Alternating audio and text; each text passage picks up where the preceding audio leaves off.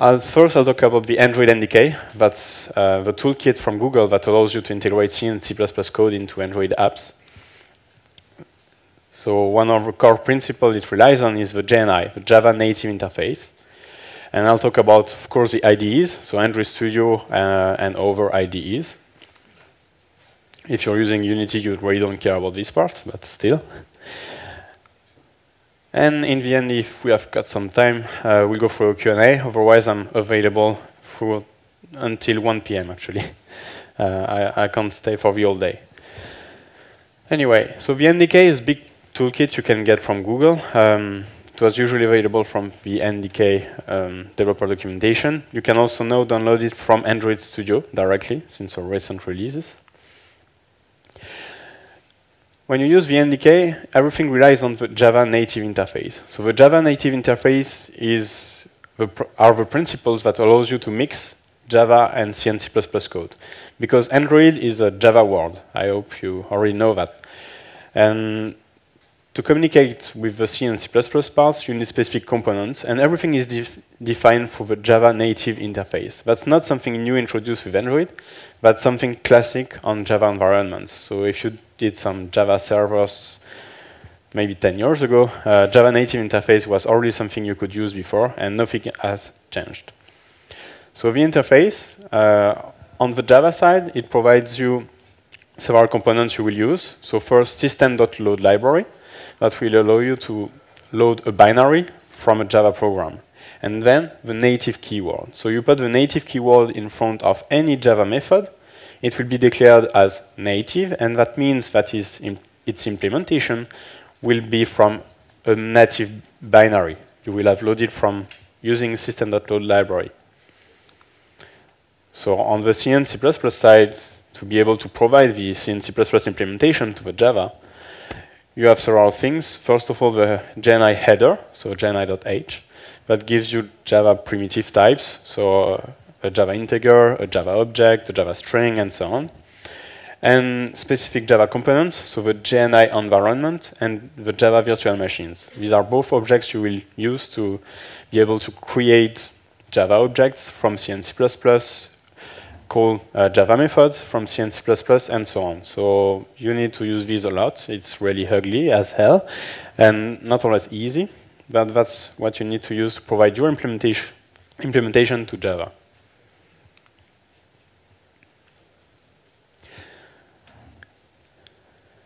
So to provide your C and C++ implementations to Java, you need to use, return, manipulate Java objects. So for this, you use the JNI environment I described before. You can do an automatic mapping, so from your C and C++ implementations inside your .so files and the Java method that has been declared native by using a convention. So this convention is as such. So you start with Java, then underscore, then the package name, then the name of the class, then finally the method that has been declared as native. So if you have such prototype in your .c files, it will be automatically mapped to the Java implementation when the .so file is loaded.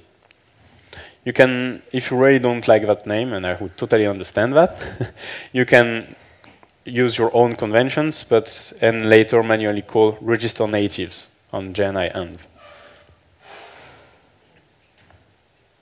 So all what you manipulate are Java objects and Java primitive types. So here are all those that are available.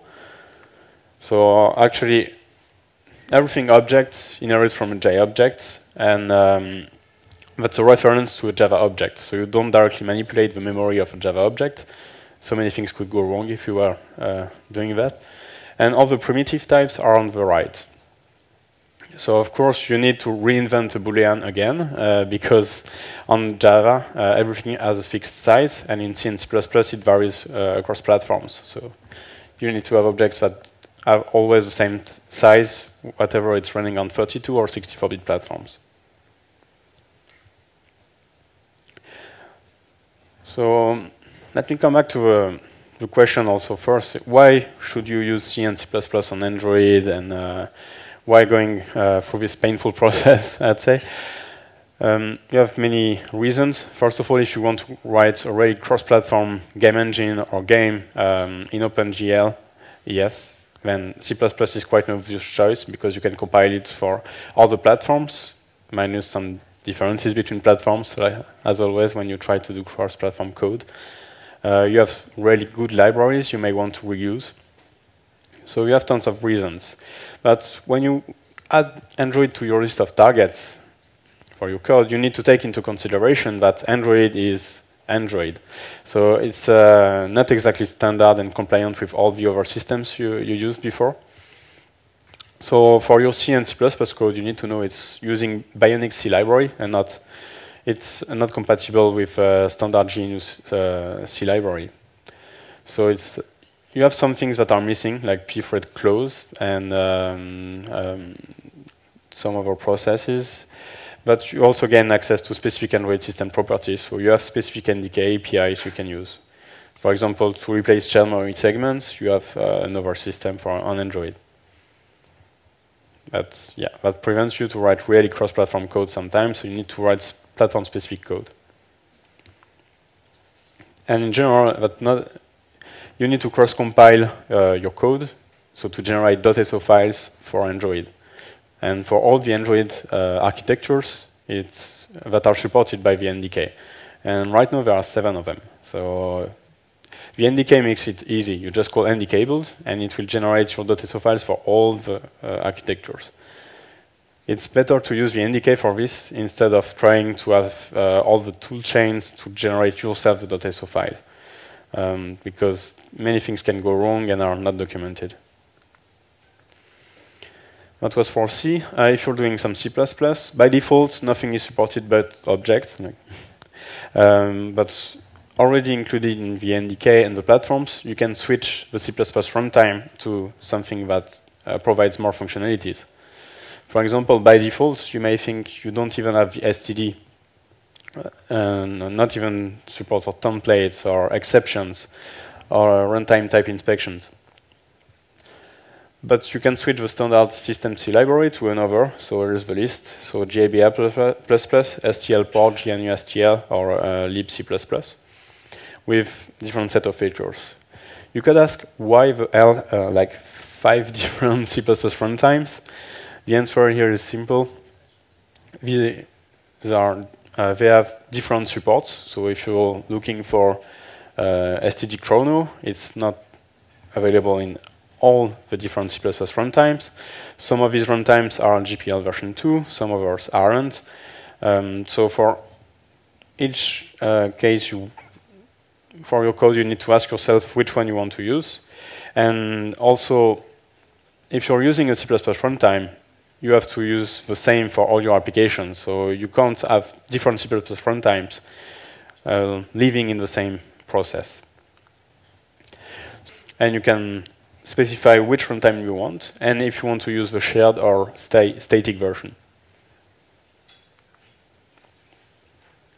And also when using features like exceptions and RTTI, you also need to specify that you're going to use these features for the local CPP features variable.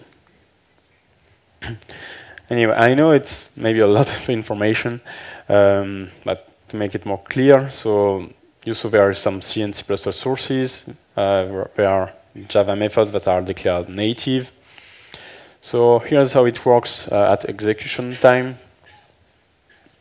So in your code, system.library is called to load a .so file that contains all binary implementations of your C++ code. And when you call system.library, the mapping is done between your native implementations and the Java headers. And later, during the execution of your code, so usually you do the system.load library in a static block of a Java class. So it happens when the class is first loaded. And then later, when a native method is encountered, so native on the Java side, the virtual machine will execute the C and C++ implementation that has been mapped. So there is not a new thread or whatever is happening. It's just the virtual machine that will execute your code when it encounters a native method. So you don't go outside of any sandbox, you can bypass permissions or do whatever crazy stuff you wanted to do.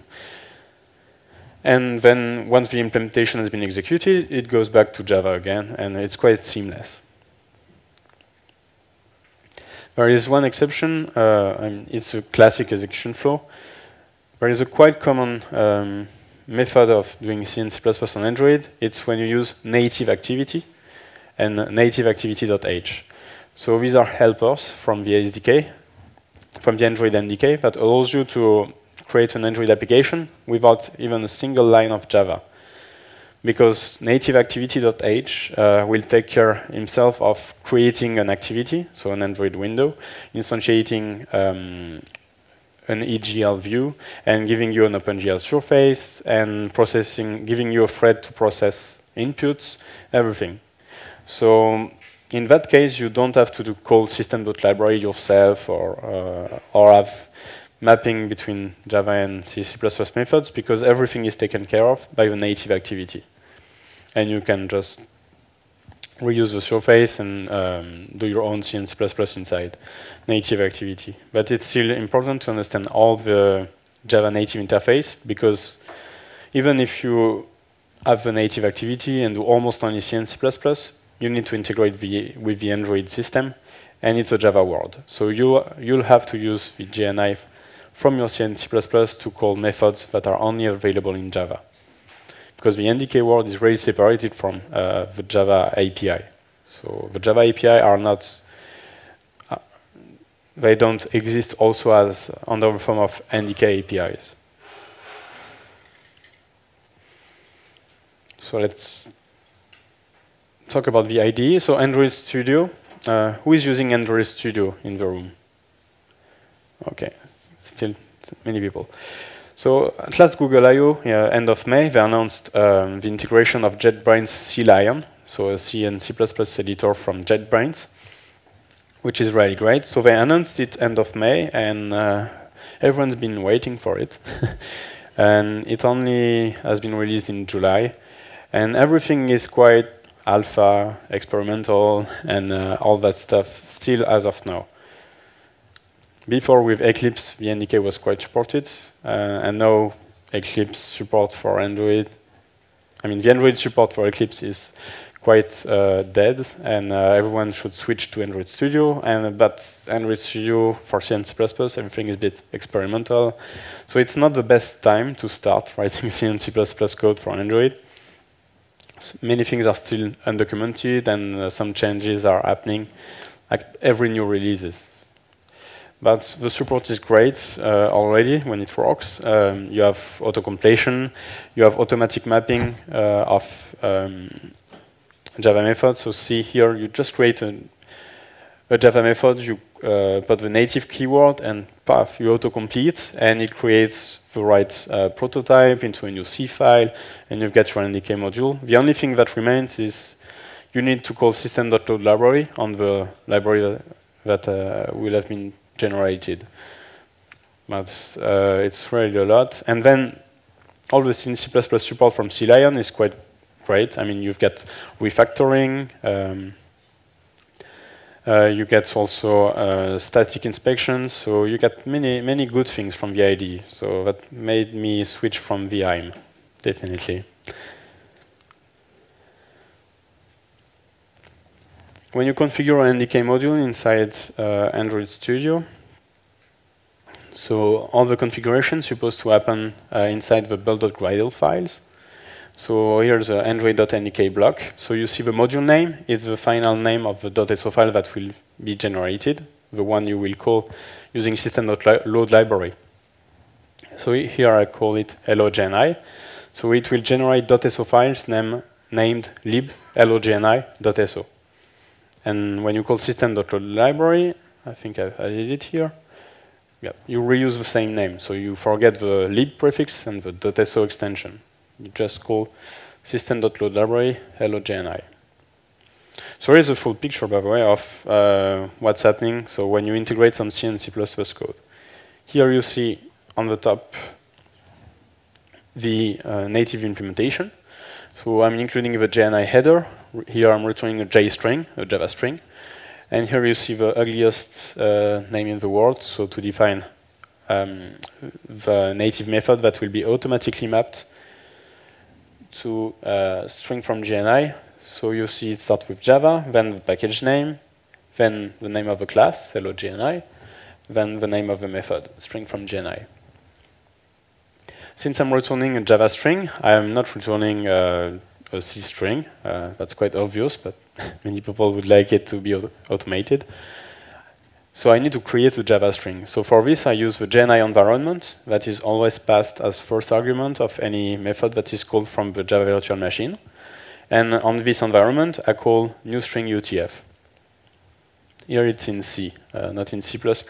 So you can see I'm passing the end back when I call the method. But in C++, you can just remove this argument. It's not needed. So I'm asking the Java virtual machine to create a new string that contains hello from GNI. The hello from GNI part is a C string at this time. And it will create this Java string and return a reference to the Java virtual machine. And since it's a Java object, it will be taken care of by garbage collection and all that stuff. Use case for VNDK. You just have one module with one implementation in C and C++ that is mapped to one method in Java. But of course, you can go further and having the native activity I've mentioned. So it's one sample from VNDK. I can recommend you to have a look at it. It's called Teapot, as usual for many demos. So it's directly giving you a drawing engine. So here you have the methods, the sources. So the goal is to render a teapot. I think you already got that. And what you get is drawing engine, and you can start from this sample and integrate it with already existing OpenGLES code, for example. And here's just classic OpenGLES code.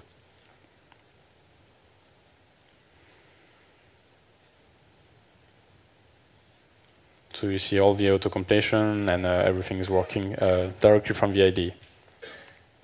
You also have debugging support from the IDE.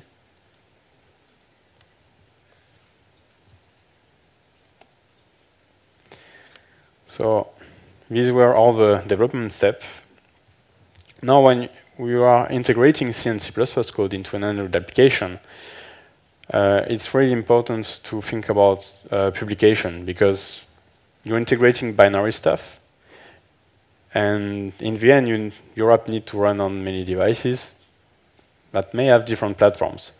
So of course, the major platform, right now it's Army ABI v7a, but you also find x86, x86-64, ARM64 v8a, so all these platforms need to be supported from your binaries.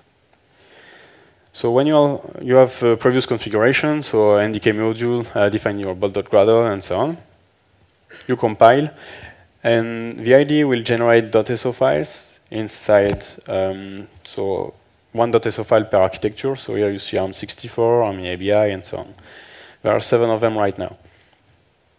And inside the final APK, this will be integrated under the folder named lib and subfolders named against all the ABIs.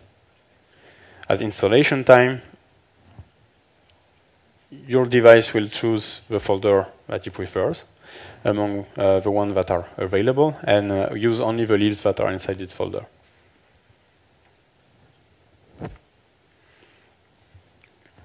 And if you have big .so files that contains assets or whatsoever, you can also have one APK per architecture. That's also possible on Android. To do this, you need to switch to advanced mode in the Google Play Developer Console and send all your APKs with different .so files subfolders and different version codes. Because the Play Store is relying only on version code systems, so here you can see I've uploaded 2 APKs to my Google Play Developer Console, if you can see behind the pixels. So with different native platforms, because for one I kept only the x86 subfolder, and for the other one I kept only the Army ABI subfolder, and you can see a summary of their version codes. So, and again, the warning is put here because, and it explains you what is important, is some devices may run multiple APKs. So all the x86 Android devices, in fact, they can run ARM code because you have runtime translation. So the device will always receive the APK with a higher version code, whatever the native platform is, if it's supported. So you need to give the highest version code to the x86 platforms. And the other case, I mean, ARM API devices running x86 code don't exist as of now. So yeah, keep this rule, higher version code for x86 platform.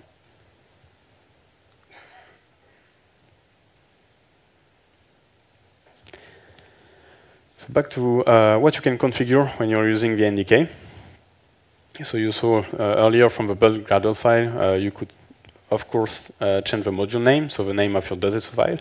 You can also specify the toolchain and its version. So in Android NDK, you can, by default, it's GCC 4.8 for 32-bit platforms and 4.9 for 64-bit platforms. You can also switch compiler and so on. Important too, you can set specify CPP flags, LD flags, and libs, and ABI filters. If you want to support only a specific set of platforms, you can put this here, and STL, so the C++ runtime of your choice.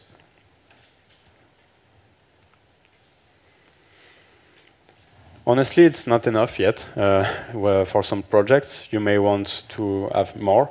So they are supported by some parts, but not fully yet. So for the future, you may expect to have direct support for include directories and so on. Right now, you can specify include directories by tuning the C flags. I think I've got an example for this. At least in the teapot sample, you can look at how they did, for example.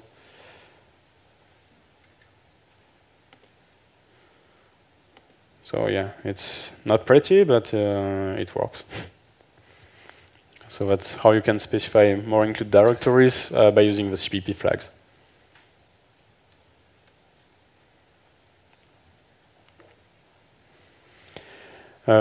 Sometimes when you work with the NDK, you may have libraries such as OpenCV or whatsoever that are already precompiled, so on the form of .a or .so files. Right now, it's not well supported by Gradle.